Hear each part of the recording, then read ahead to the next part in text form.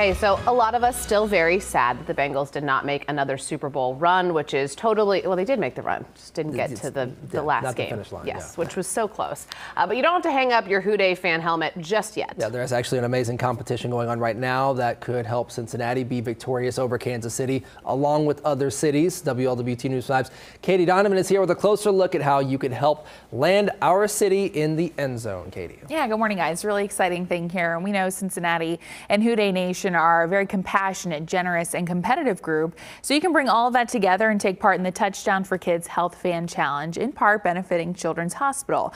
Now, here's how it works. It involves Cincinnati Children's Hospital in Cincinnati, Kansas City, Philadelphia, and San Francisco Children's Hospitals. And before the AFC and NFC championships, one of the hospitals reached out and said, hey, what if we took the competition off the field and gave our fan bases a chance to show their spirit to benefit local hospitals? And that's how the Touchdown for Kids Health Fan Challenge fundraiser was born. Now, because of the awareness given to heart health after Bill's safety Damar Hamlin collapsed in Cincinnati, all money raised for these local hospitals goes directly to pediatric heart research.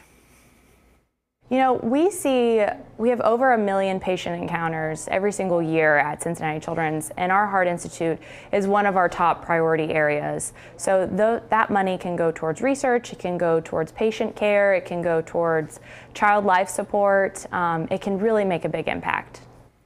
And so far, Cincinnati Children's has raised about $12,000 with the goal of $15,000 and to win the competition.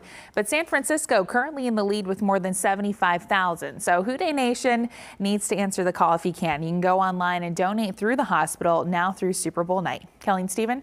All right, Katie, thank you. An urgent need at the Kenton County